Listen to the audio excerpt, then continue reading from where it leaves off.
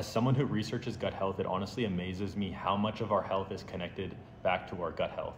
This is a study that was just recently published showing that our sleep quality, yes, literally our sleep quality can be affected by the types of bacteria that are present in our gut.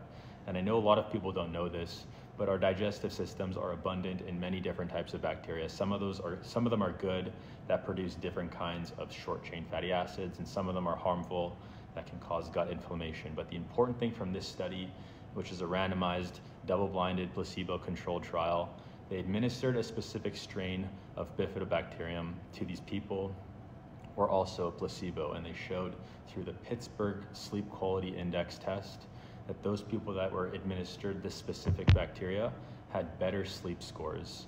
And they were wondering, the researchers were wondering, what the heck, why was this happening? And it's because those people that were getting that specific bacteria, well, that bacteria was producing something called GABA, G-A-B-A, which is actually a neurotransmitter that's important for sleep-wake cycles in our brain.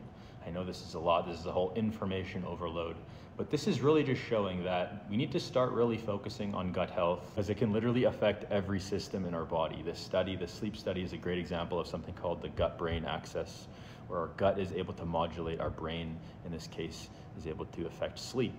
There's other studies that show that the gut can affect the brain in other ways, increasing mood and those kinds of things. But there's also the gut-skin axis, where the gut can actually improve the quality of our skin. It can also help with skin disorders like eczema and acne and those kinds of things.